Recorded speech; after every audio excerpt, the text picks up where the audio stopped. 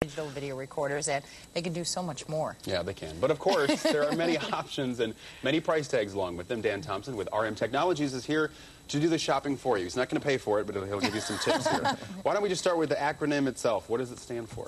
Digital video recorder. Okay. And a lot of people associate it with TiVo, so if you've heard of TiVo, that's what we're talking about. So it's not a DVD player or DVD recorder. That's right. Much different That's right. than that. Okay, That's right. And tell us how it's different. Well, essentially it does the same function as your VCR, except there's no more tapes involved. The scheduling is a whole lot easier, a whole lot more intuitive. Are you using a disc at all, or?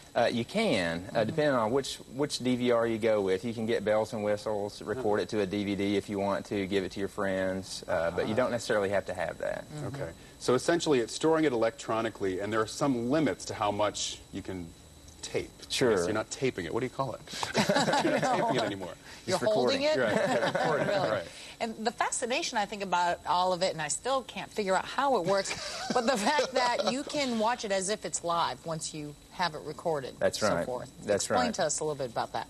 Well, it all happens kind of seamlessly in the background. It's not static like your VCR used to be, where you started it recording and then you stopped it recording. It's all going on in the background. So you can pause live TV, like you were talking about, run and refresh your Coke real quick, come back and hit play just in time to see the kickoff or whatever you're watching. But my thing, how does it catch up then? I mean, does it omit the commercials? What does it do? you can omit the commercials if you want to. Essentially, you're kind of watching it about 15 minutes behind what everybody else is seeing. So it's not really live, but as you're watching it, it feels live. Then you can, like you were saying, fast forward through the commercials or maybe rewind to see that pass again or whatever you're watching. Now, what I'm waiting for them to do is to come out with a DVR that can record 2 different channels simultaneously. Are you aware of anything in the works? It's That's why already he out. still It's has already out. VCRs. Okay, I do still use a VCR, and we go to bed at 8, so I tape primetime shows. I'm a loser. All right, fine. I'm just saying. Okay, now, there are many companies that actually offer. Kind of go through the list of the companies. That's right. That's right. There's a whole lot of companies. There's a whole different way to do this. You can just go buy your own if you want to. Panasonic, all the major players make one, or you can go with like a TiVo. TiVo sells them as a subscription service. They'll throw in the box for free.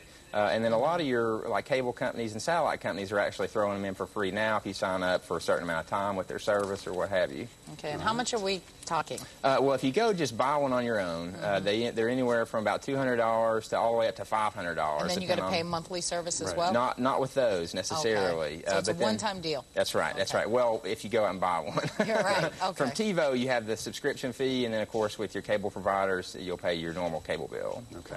All right. You going to update? Are you going to pay for it? Thank you for your time. We appreciate that. Thank you.